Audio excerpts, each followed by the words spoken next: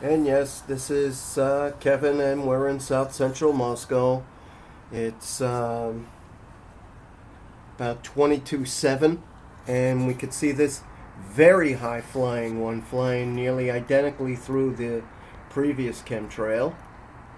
And this is a tiny jet, tiny, tiny. It's flying very, very high. He's got to be flying 8,000 feet higher than the other, so I'm guesstimating he's flying at least 44,000 feet. And look, we'll follow this one. He went into the previous chemtrail right here, all the way down to the horizon.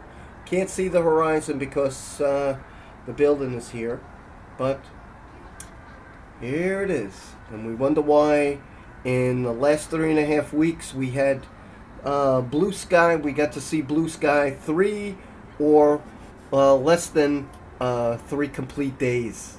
Unbelievable.